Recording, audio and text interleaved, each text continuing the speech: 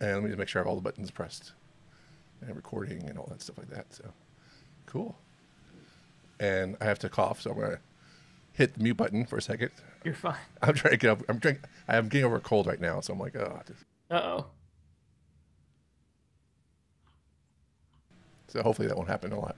So cool. Well, yeah. Again, thanks for being on the show, and I wanted to have you on the show for a while actually. So let's talk about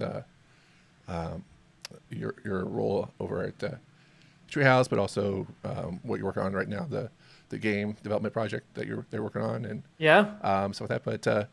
But we always ask the question: is how'd you get involved in the web? What was your first exposure to the web, and what made you decide to focus a lot of stuff on the web initially?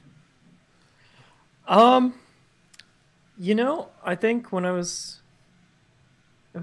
like when I was 10 or 11 years old, I remember being exposed to front page, and I liked it because it was this tiny part of my life that I could exert some kind of control over.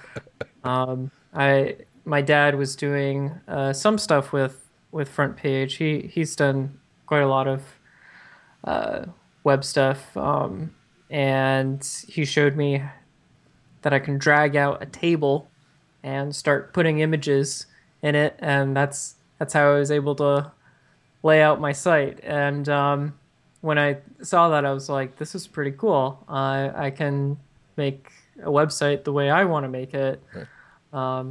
So yeah, I think it was around then that I first got exposed to it, and what like that wasn't really the moment where I was like, "Oh yeah, this is definitely what I'm gonna Right. do for a career." It was sort of just a parallel thread that was there for a long time, and I kind of just did it off and on until I got a little bit more serious about it, and probably in college.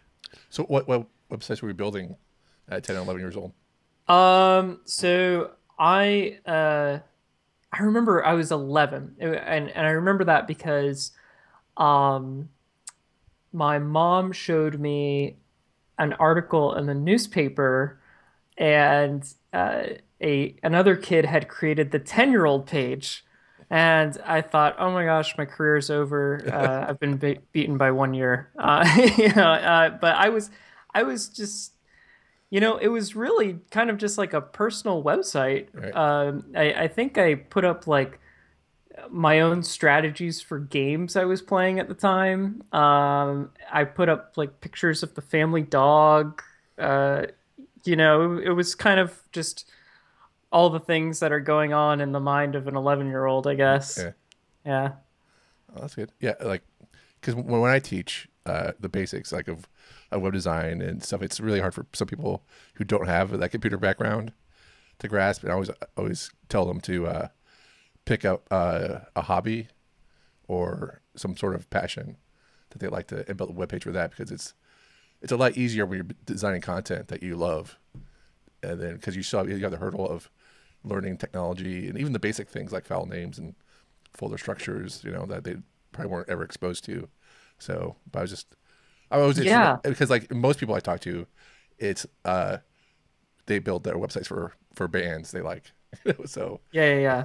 That's pretty common. So, uh, it's interesting you mentioned folder structures, because in just the past couple years, that's actually something that we've had to focus a little bit more on at Treehouse. yeah, Um, and I've been teaching at Treehouse for 6 years now, and when I first started, we taught basic front end stuff, and I I don't know, files and folders never really came up a whole lot as a specific standalone topic.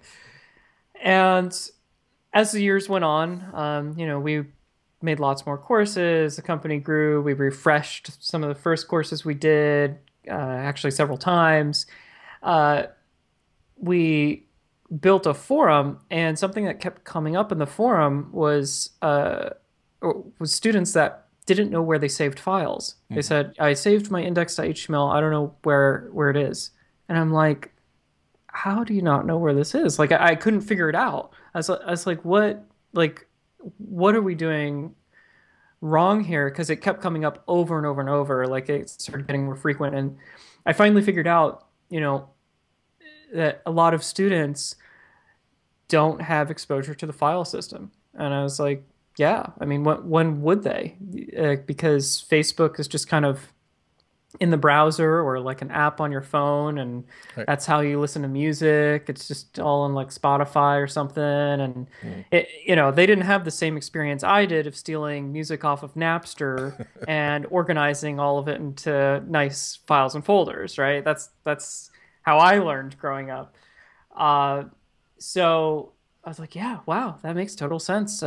Files and folders are actually starting to become a little bit more of a programmer-y thing.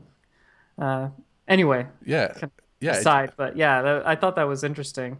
yeah. It was because yeah, it becomes an issue because I taught at my college, my alma mater for a while, and then I taught online for a while, and it was always a hard thing uh, because you're kind of distance yourself when you teach online, and you're trying to teach someone like hey file names and file structures, and if they're not exposed to it, and especially with the iOS devices, when they don't need to be worried about file names and structures like you just said, it was just like and subscriber services where you're not really owning the content anymore, right?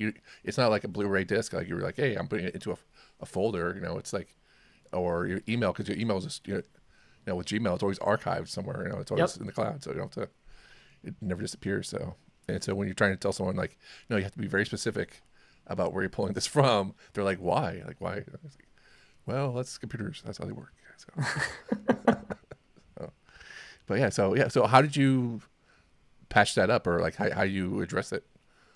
Well, I mean, when we were going through another round of course refreshes, I saw it coming up more and more frequently. I mean, we didn't let it blow up into a massive problem, but I was like, okay, this is like something we're going to need to actually talk about in the course. Another solution we came up with that addressed a number of problems, that one included, is what we call workspaces, which is basically um, it's it's a text editor in the browser, but it's also more than that because you can spin up servers, get access to the console. Um, Behind the scenes, you're basically spinning up a virtual machine when you open up a Treehouse workspace, and it's all contained and secure and stuff. We had a few instances in the past where we discovered things after the fact, but it's pretty patched up at this point. But uh, but that helps solve it a little bit in the more beginner courses, and eventually, we like students to kind of graduate to running running things locally and stuff like that. But that kind of gets over the initial hurdle of like just getting started with HTML, things like that. Yeah. Cool. Yeah. Yeah. I think a virtual machine that's a pretty smart solution for that. So, cool. And then so teaching students. And then what type of games were you playing? Because you said you built web pages for strategies for games. Yeah. It was real-time strategy games. So pretty much the Blizzard games at the time. Uh, So Warcraft and StarCraft were the ones I was super duper into gotcha. growing up. Yeah. Okay. Cool. All right. And then what was your first, I guess, job dealing with web? My first job Yeah. was as just self-employed, basically. It was all like all the most horrible stuff you don't want to do. So just like no contracts, no nothing. I was like 14 or 15 years old.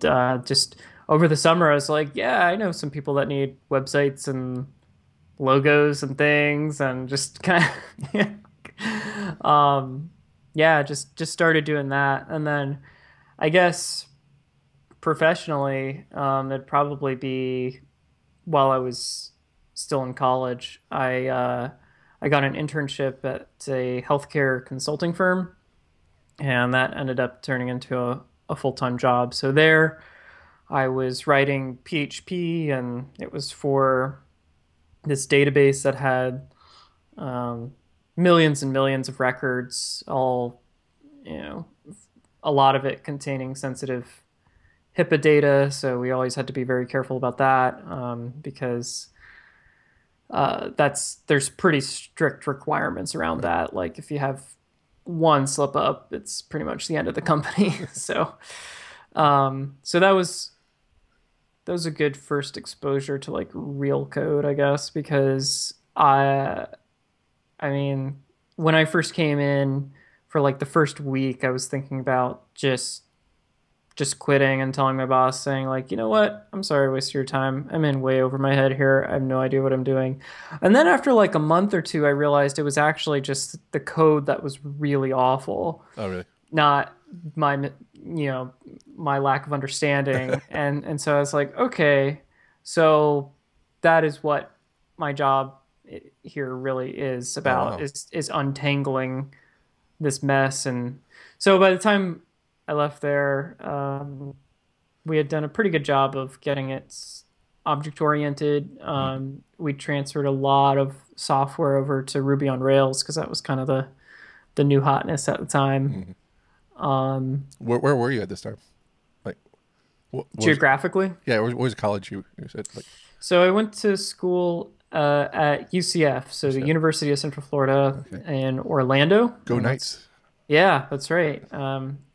That's where I currently live. I still am in Orlando, so I've been in Orlando about 10 years. Okay. But I grew up in Clearwater, Florida. Okay. So Nice. yeah, so didn't go far. Went to Orlando, and then yeah, got a job at a school. Well, while I was still in school, and just kind of stuck around because it was convenient, Okay. low cost of living. I like, not having snow. So yeah. I lived in Orlando for a while. It's pretty nice. It's very nice. So, um, yeah, I used to work for a company called Mind Comet. I'm not Yeah, sure. yeah, yeah. Yeah. So Yeah, I'm familiar. yeah, and then um, so worked for a healthcare company. PHP, Ruby on Rails, object oriented. So, what was your next gig gig after that or job? Next thing after that was Treehouse. Treehouse. Okay. Yeah, So I have a question for you. Is that sure. how long were you at the healthcare job Ex before you exactly 3 years to the day. 3 years today? And then Yep. what you doing? Doc type videos, or were they called doc type at the time? Yes. Yes, I Yes. was. So Yeah. so yeah, And what was doc type? So people who don't know. yeah, so DocType was a video podcast where each week we would teach a web design topic and a web development topic. And I did it with my buddy Jim Hoskins, and we did that for I think about a year and a half. And basically we started it while we were at this healthcare company because um, we wanted to do something together. I mean, we met each other actually in college at the Game Developers Club. Oh, wow. So we met there because we both wanted to make video games, and then we realized that's really hard, and so we got into more web stuff pretty quickly there. But yeah, so we had a podcast, but that wasn't the first thing we did. We actually started a company because we wanted to do uh, well, we wanted to do something together. We wanted to collaborate somehow. So we started the company thinking we would do client work. So we started, just seeking out clients and, doing really small projects that we thought we could manage while going to school, while having our internships. And we realized we kind of hated it. We didn't like dealing with clients, and that wasn't really something that we wanted to do all the time. And so we were like, okay, so we don't want to do that. So we'll make apps. We'll have this suite of apps, just like 37 Signals, which is now known as Basecamp, of course. And they had all their apps and were very prolific bloggers and all that. So we're like, yeah, we're gonna make these apps, and we're going to just collect monthly recurring revenue and everything's just going to be perfect. It'll be really easy. Really easy. Um, Okay. yeah. So we built like one or two different things to completion, or at least very close to completion. And by the time we got to the end of it, so one of them was like home inventory software. Because my dad's an accountant, and so my dad was always harping on me about like making sure I'm insured with everything, and all my ducks are in a row. And he's like, you really should get insurance for your stuff, for your for this, that, and the other. And I was like, I can't catalog all my stuff. This is ridiculous. Like, how am I ever going to do that? It's just like, I bet we could make this home inventory app, make it really easy for people to inventory all of their physical belongings. Right. And then we could uh, either have ads on the service or have it be a paid thing. Or the one I was most interested in was partnering with insurance companies, kind of in the same way that Mint has like credit card offers and things like that, right? Right. So anyway, we got pretty far with that. It was pretty cool. It had some interesting features. And when we were about to release it, we were like, do we really want this to be like potentially the next like 5 years of our lives where we're running this home inventory software thing and answering customer support, and the database goes out and then what? And we're just like, I don't think this is really what we want to do. I mean, we didn't spend a ton of time on it, maybe like 3 to 6 months or something, but certainly a good learning experience. But anyway, after all that, we were like, okay, well, we've learned a lot. Maybe we can teach some of the things we've learned to other people. And this was around the time where video blogging was kind of just starting to pick up traction. It was around like 2008, 2009. Of course, Gary Vaynerchuk had his show on Wine Library, and he like really influenced us a lot. We're like, yeah, we should do video blogging because that's that'll be really cool. So we started doing that, and that was pretty much what got us the job at Treehouse, which actually back then was called Think Vitamin. It was Think Vitamin membership. Think Vitamin was the blog, and you can already start to see why we rebranded to a totally different name because it's really confusing to explain. Anyway, so we did that, and we were starting to get some sponsorships and stuff. It was going pretty well. We were thinking about kind of doing like a paid version of it, or we weren't really sure exactly what we were doing, but then we got in touch with Ryan Carson, and at the time he was running his events business. So he had future web design, future web apps, stuff like that, and he had his business Carsonified, and we were going to these events on the dime of the healthcare company, and we were going to the one in Miami. It was future. I think it's like future web apps or future web design. I can't remember which one. And it was in February of 2010, and we were doing our podcast doc type, and we emailed Ryan, and we were like, "Hey, can we come interview some of your speakers? Like, that would be really great for our podcast." And he was like, "Yeah, of course, whatever, yeah, sure." Like, and they actually set us up in a little press room, and I was like, "This is super cool." And so we did that, and that's how we first met Ryan. And then a couple months go by, and in May of 2010, he tweeted that he was looking for a designer and a developer that could do screencasts. And I emailed Jim right away. I was like, dude, this is us. Like, we already have a ton of episodes to prove that we can do this on video. So yeah, so we emailed Ryan, and he was like, "Oh man, I thought you were like super successful or whatever already." And we're like, "No, we're just you know just got our first jobs out of college here. Like, we're so Yeah, I don't know. I mean, I guess the That's rest is history, as they say. that's kind of cool. It's like it's kind of interesting how perceptions are different online to different people. So Totally, yeah, sure. that's pretty cool. All right, and so that's how it all started, right? Yeah, All right. yeah. That's how Treehouse got started. It was just Jim and I in Orlando, and Ryan it was in the UK actually, Mm-hmm. and he lived there for about 10 years until he moved back to the United States, and he's in Portland, Oregon now.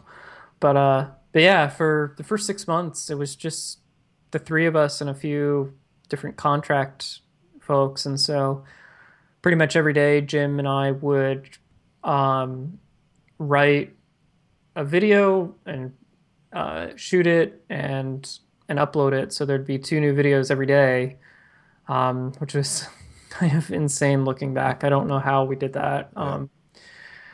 Yeah. But yeah, it was a lot of hustle. And yeah, then the company kind of started to pick up momentum because actually at the time, so this is a funny story. At the time, I had a pretty steady job in healthcare, right? And had like 401k and of course health insurance since it's a healthcare company and all that, all the niceties, right? And I saw this opportunity, and Ryan was basically like, well, we're going to try it out for 3 months. And if things don't work out, like, I'll help you guys get a job somewhere else. Like, and I trusted that because, of course, Ryan had his events business and had lots of great connections. So I was like, yeah, we could just like get a job at like Facebook or something, you know. Right. So I was like, this seems like a good roll of the dice for just being out of school. Um, and like I said, my dad is an accountant, and he was very much against this idea. Yeah. He was like, this is, you know, this is not good. Could this seems like a risk. I don't know, and I just kind of went ahead and did it anyway. Yeah. Well, Well, it sounds like any parent, really. yeah, Yeah. yeah, sure, absolutely. Yeah. But about a year into Treehouse, my dad got laid off from the bank he was working at. Mm-hmm. And he was kind of like, gosh, I don't know what I should do. He was kind of considering early retirement or like a part-time job or something. And that same week, Ryan came to me or came to all of us and said, "Hey, do you guys know anybody that is a really experienced accountant but can work like part time?" Mm-hmm. Um, and and I turned to everybody in the office that day. I was like, "Should I work with my dad? Do you think?" I was like, "Yeah, I kind of owe it to him for, raising me." Yeah. So I was like, "Yeah, it sounds fine. I mean, I love my dad; he's great." And so I I said, "Yeah, I know somebody," and he's been at the company ever since, like 5 years now. So That's awesome. yeah, so he thought it wasn't a good idea, and now he works there too. So Right. Well, yeah. I mean, it's like well, it's also our industry is so new. It's just like I remember so many stories with my relatives, and they're like I love the web, I love web design, and I want to go do this thing, and it's like, well, why? It's like, right, well, it just seems kind of like a fad. Like I don't think so. I think it's gonna be here for a while. So, but yeah, right, but, but yeah. So yeah, play a story like that, and then it's just. But if you, I don't know, it's like if you love what you do, you just gotta take the leap. oh yeah, Yeah, so absolutely. definitely, and that's our moral for today, guys. Everyone who's listening, it's just like Yep, just take it. So just do it. just do it. All right, cool. And so that's how your treehouse and uh, treehouse is awesome. So just doing that. But I also want to talk to you today about games, and since we talked so far, games have been pretty important part of your life. Yeah, So like I said, I mean, it's there's a lot of different threads, I think, in anybody's life, Right. and that's kind of how games have been for me. Is I always loved playing games. I mean, I remember playing when I was a little kid, like 4 or 5 years old. Um, I would play on our IBM PC, and my so we didn't have internet at home yet at the Mm-hmm. time, and but my dad had internet at the bank. Mm-hmm. So every day, my dad would like, this was kind of like the shareware era, and so he would download like some kind of thing, and bring it home on a floppy disk. And every day when my dad would come home, I'd say, "Hey, Dad, did you get like any new games today?" And he was great. He always had something. So he must have enjoyed it too. But I remember experiencing like I remember being like 5 years old and playing like Wolfenstein and Oh Doom. man, I Wolfenstein mean, 3D. Oh, yeah, oh, and this was before the ESRB and any kind of rating system, right? So it was probably like horribly inappropriate for 5 year old, but I was like, "Whoa, this is great!" And yeah, I just so that was kind of I think the first exposure to it that I really remember, and we were kind of a Nintendo household, so I remember growing up with an SNES and Mhm. N64 and stuff. When I got to college, I waited in line for 2.5 days for Nintendo Wii. Yeah, that happened.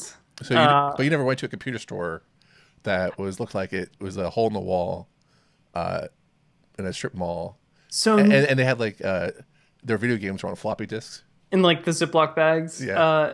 No, so I never went to a computer store like that, but we did go to computer shows, Okay. which was like a thing at the time. And yeah, so there it would be at like some Floridian hotel or something, and they would have like this expo hall of like all things computers. They'd be selling like joysticks and all this stuff, and I remember that's where we bought Mist. Mm. Like there weren't a whole lot of CD-ROM games at the time, and but that was like the one, right? Yeah. Everybody was raging about, and so we got that, and yeah, I remember buying lots of games that way, those computer shows. So that was always a fun thing. But yeah, I mean, after that, I I guess it was in college. Like I said, I joined the Game Developers Club, and that is where I met Jim, and we ended up working at the healthcare company together and um, doing doc type and stuff. But I joined the Game Developers Club, and I didn't really know a whole lot about programming at the time. I've like messed around in front page and done some HTML stuff, but I've like really hadn't done any actual if statements and logic and things before. And so um, I wasn't a whole lot of use to the Game Developers Club at first anyway. And so I went back to my dorm one night and I was like, all right, I really got to just like buckle down and learn this stuff. And so I bought um I bought C for Dummies and C++ plus plus for Dummies, and I read both those books cover to cover, and um just kind of absorbed it. I got really into uh building these little DOS games and uh, doing memory management in C++, plus plus, and it was really fun. And I started doing some OpenGL programming and did a little bit of stuff in the Game Developers Club. Nothing serious, but that didn't last too long, just because at the time, this was around like 2005, 2006, there weren't really a whole lot of great tools available for an independent game developer. Releasing on a console was nearly impossible. Steam was still kind of hitting its stride. It wasn't really kind of the de facto games marketplace yet.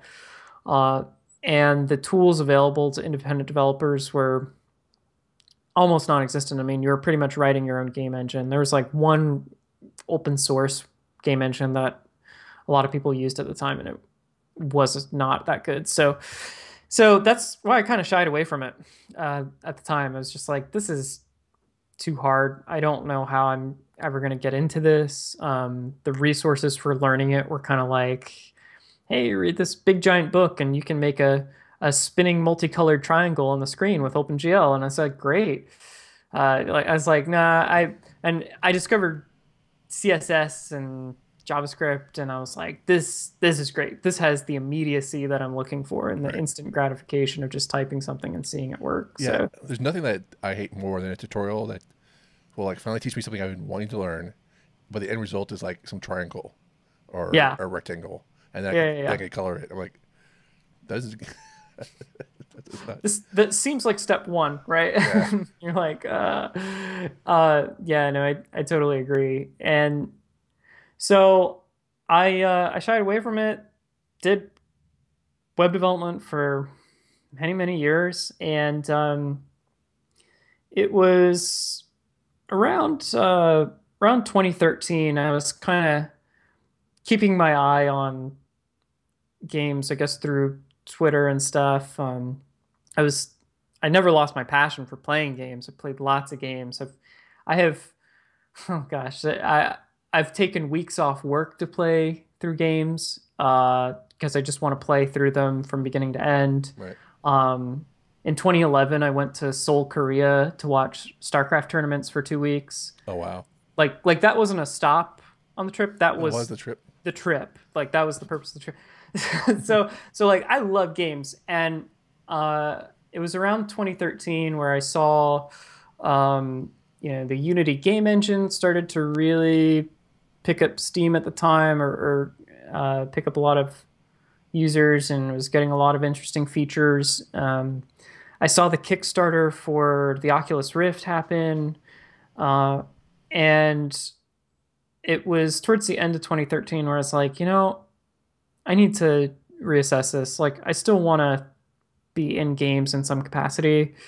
Um, and I think maybe now, like almost 10 years later, it might be the right time for me to jump back in and as kind of like not a low level programmer, but somebody with artistic and software interests. So my New Year's resolution, December 2013, was to make a video game. And so I set off in, the first few months of 2014, and I thought I could complete it in about a year. And now I'm releasing that game in November 2016 this year. So it actually took about 3 years, not one. That sounds like round target though, right? Right, yeah. No, for software, yeah, Yeah. definitely. Yeah. But I think the thing I grossly underestimated was just how much I had to learn. Oh really? Because the thing I erroneously calculated in was that, well, I've worked on lots of large scale applications before and lots of different types of websites and software projects. I was like, yeah, I can totally just handle a game and I'll just kind of learn it on the fly. But it's amazing how many different topics there are to know in making a game. It's highly interdisciplinary, just like making websites, really. And each one of those topics is incredibly deep. I mean, you've graphics and game design and game audio and writing a compelling story and all these things that are like you could spend a lifetime on and never truly master. Um, so I it was it my game actually started out as like a side scroller. I thought I'd make like a simple 2D side scroller, kind of like, I don't know, Super Mario Brothers or something like that. And I got this idea of like having this little submarine kind of navigate through a cave system, and you'd have to kind of shine your floodlights into the right direction to see stuff. Right. And that has like just think about that. Just like that it sets a mood already. Yeah, It sets a tone. yeah, Like you don't know what's going on. It's you kind of put the users on edge a little bit without even going that far in the story, right? That's just, Exactly. I mean, and I picked a side scroller in 2D graphics just because I thought that would be something that would be maybe a little bit easier and more tractable as a project. But then I saw that VR was really starting to. Uh, it looked like it was really going to take off. It was really gaining some traction, and I was like, if I'm just starting out in this and just starting a game right now, I should try to shoot for like the bleeding edge of what's really possible.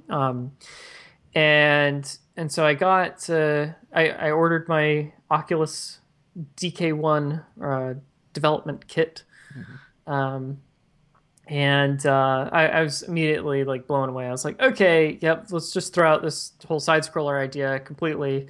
And what ended up happening is I took some of the ideas for the game and turned it into like um, this 3D VR game where you're in a deep sea dive pod and you're sort of navigating the ocean and looking for cool wreck sites. I didn't really have a much of a concept for the game at that point, but I knew that I wanted that to be the setting, just because I thought it was interesting. I hadn't really seen a deep sea adventure game yet, and I wanted to do that. So, um, the thing that I noticed about VR right away and all of the demos I was trying was that there was a pretty deep emotional connection with the medium that I had not seen before in other mediums, and it was a lot more than just like a 3D movie or something like that, because you get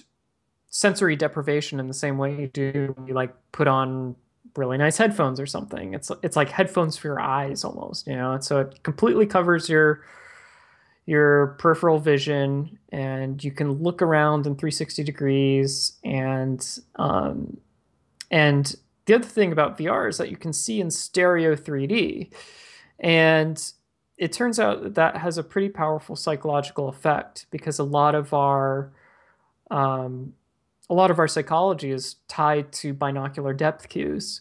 Because you know, when you're a cave person running from a saber-toothed tiger, you need binocular depth to judge the size and distance of various threats, right? So for those reasons, when you see in stereo 3D, um, you can feel a lot more of a range of emotions. So I think everybody's familiar with videos of people like freaking out when they're in VR because they're playing some kind of a horror game, uh, and that's what goes viral on YouTube. But the same types of uh, there's a whole range of emotions that you can tap into, right? That uh, can have the same kind of powerful effect.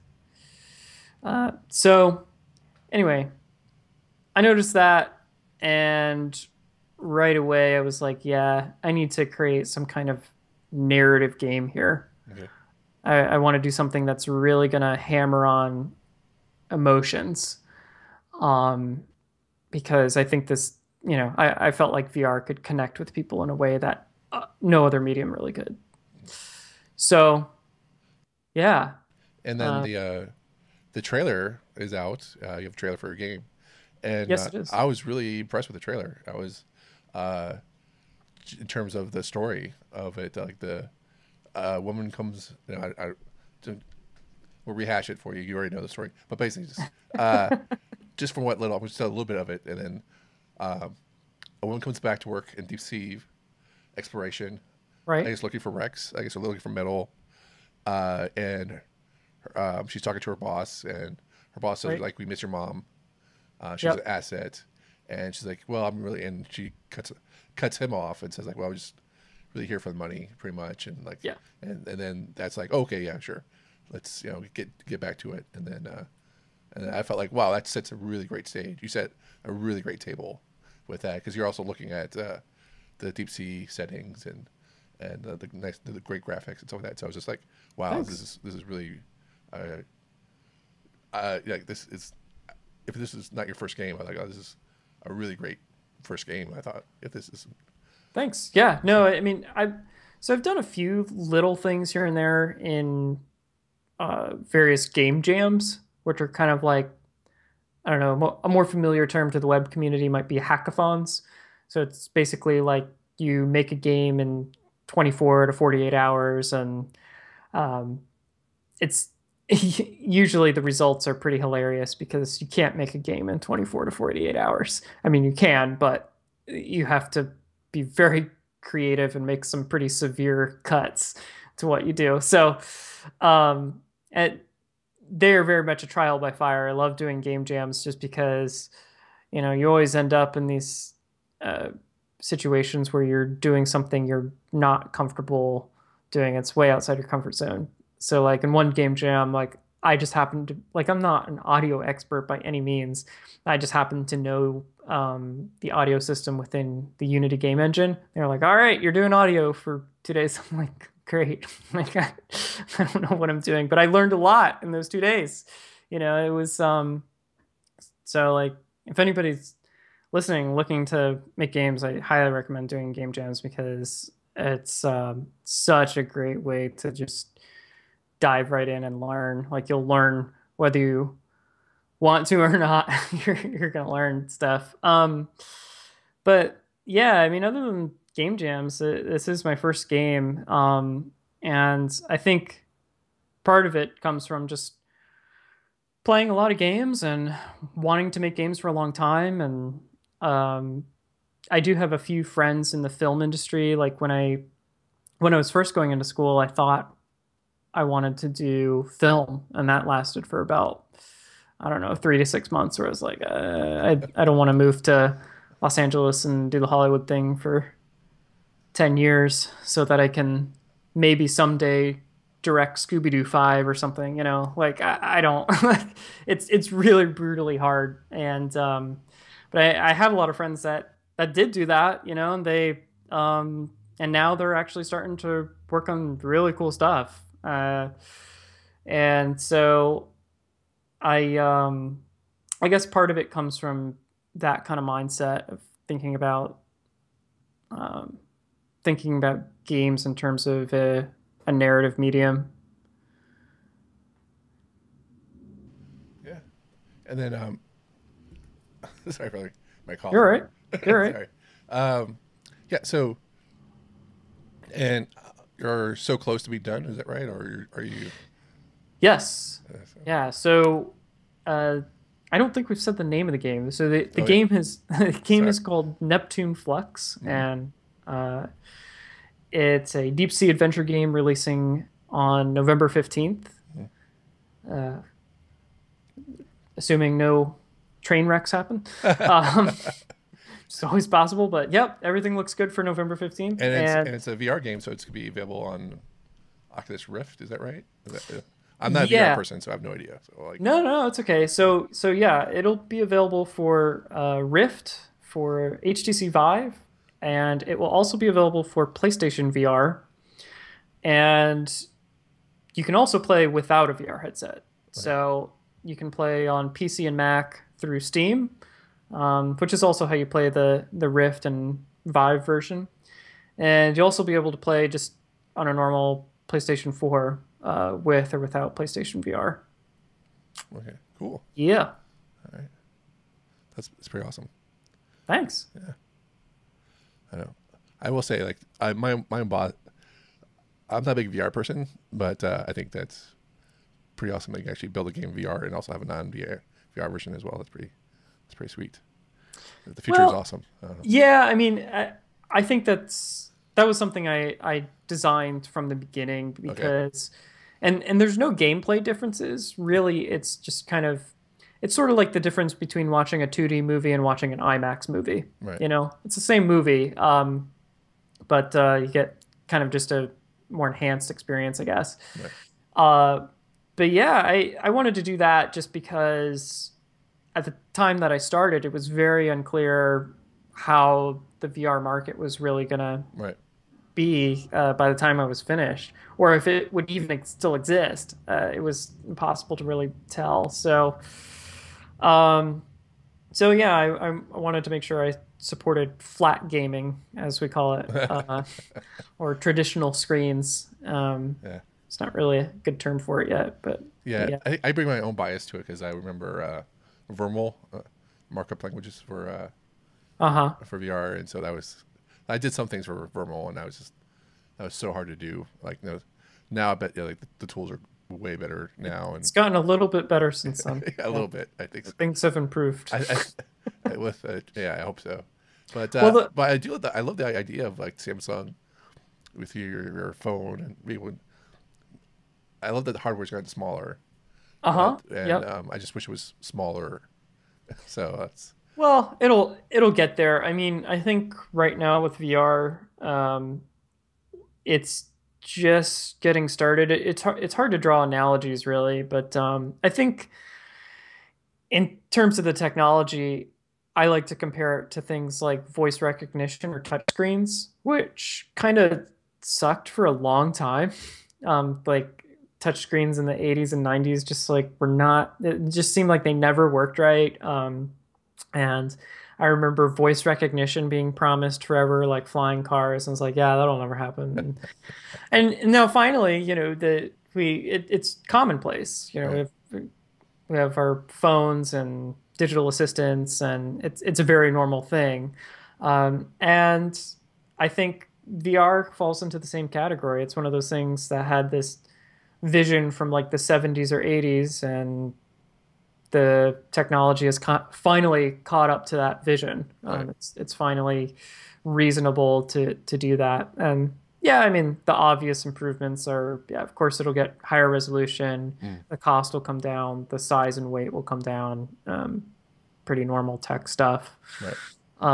But I think the big innovation is going to be what types of things we see in the new medium, because it's not just a peripheral like a gaming joystick or a gamepad or something. It's a new platform. I Right. think it's stands stands on its own, and uh, I guess I would compare it to like the web or mobile as a platform. I Oh, think we could see a time not too long from now where pretty much every business needs a VR presence of some kind. It's finding its foothold in gaming right now, but the applications stretch far beyond gaming. Same with augmented reality too, which mhm, are really kind of they're different, but they're really all the same industry. right. Um, but yeah, I think just like how every or every business needs a website and a phone app, it might not be long before every business needs some kind of a VR Right. presence. Yeah, I could definitely get behind augmented reality a lot because I feel like even a few years ago with Yelp, with the monocle Hmm. concept they had, like if you were walking down the street, you could actually unlock monocle and you actually like see which businesses are Yep. nearby and walk around. I feel like, oh, that's pretty awesome, Yeah. um, Yeah. because you're in control, but you also don't have like a Google Glass like things strapped to your head. So, Yeah. but So I mean, the thing now with augmented reality or AR is that the the challenges involved are far greater than they are with VR, because you have to do um, well, it goes by a couple of names, but you have to do what's called inside out tracking, or SLAM, which stands for simultaneous localization and mapping. So that's the same thing that like self-driving car does. It's the same thing that the Mars rover does, where you have to map your environment in 3D mhm, and simultaneously localize yourself within that map and say, okay, I've made this map. Where am I in the map? And that way, a self-driving car doesn't run into other cars. The Mars rover doesn't have to have commands issued to it to navigate around a rock. Like right, it can just do it and go in a kind of a straight line. And for an augmented reality headset, you need to map that environment because you have to position the headset within that environment. right, to have those 3D tracked objects look like they are locked in space. And that it's just as hard as it sounds. I mean, Yeah. it's a very, very difficult problem. Right. Um, But it's a problem that's been like, as long as VR, like I can put out Vermal, right, which is like mhm. a number of decades. But it's also a problem that's been worked on as well, like trying to find a self-moving robot that's been worked on for several decades now. And I mean, you have like iRobot that you Yep. actually buy your robot and actually like goes around your room. It doesn't know your house at all until you like, turn it on. And even then, it'll forget your house what it looks like until if you turn it off. So, but yeah, I feel like and with your phone having like the I forget what's called, gyroscope, or just Yep. being able to determine up and down, and Pokemon Go, just this. I think that's I don't know. I feel like that's a really great success story. I mean, Sure. Oh yeah, it was absolutely. crazy how big it is, but I don't know how much it's dropped off since then. But since the big explosion, but yeah, I feel like but just not. I don't want I don't think Pokemon's the quintessential example of AR, but I feel like it's um, but being able to glean information on the go in your environment, I feel like that's pretty awesome. So, but Yeah, I mean, it certainly represents a good example, I yeah, guess, for people that are trying to figure out what AR might be useful for. Well, I mean, you can play games, and most people like games, so that's a good example. yeah, and that's not bad. I mean, like the industry is awesome. I think that's pretty wonderful. I mean, like just it dwarfs the film industry. Yeah, it So does. yeah, so it just I'm not I don't want to shortchange that by any stretch of I don't want to or get the impression whatsoever. So I just know I just feel like my example has always been, I think I feel like I'm a broken record about this, but I would love to have my 3D VR experience just be like the holograms in Star Wars. When like Darth Vader was talking to his his admirals or whatever, and just Right, be like, right. hey, I would totally like deal with that and have that be a cool gaming experience, and just have that, and then have that be a shared experience in a conference room, like or hang out with people in the living room and play games with a 3D hologram. That'd be pretty. Well, I mean, it's pretty close. There's some things in VR right now that you can play right now. One that I've been playing a lot is called Rec Room, Like room. and it's exactly what it sounds like.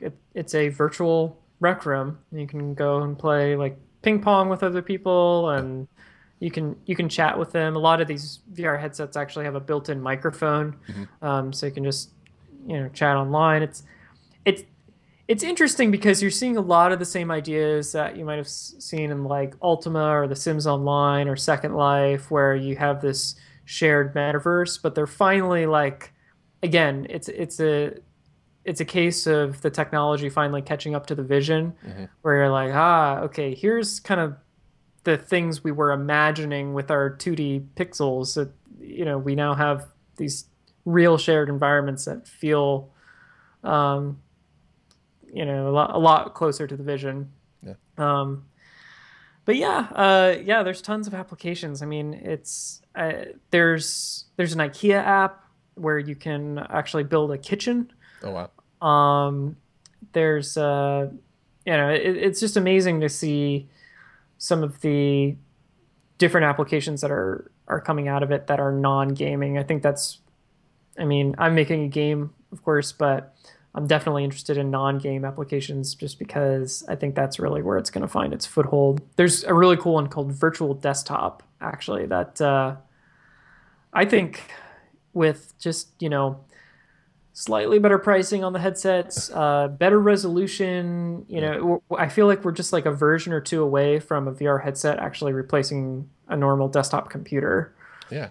Um, Well, what I love totally is I think this is what it is, like Samsung.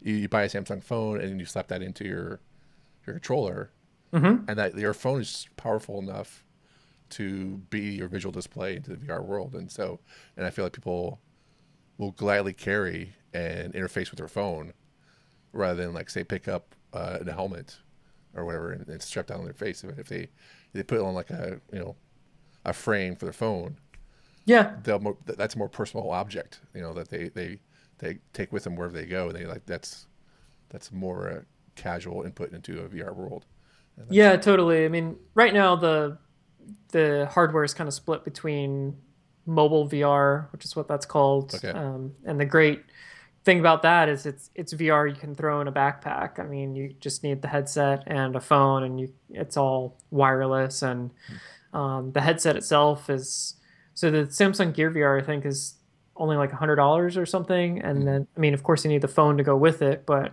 for most people that's kind of a sunk cost. So they already have the phone. Right. So that's a really attractive option.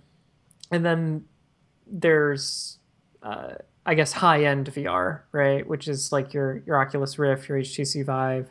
The things you get out of that are, you know, uh, much higher fidelity graphics.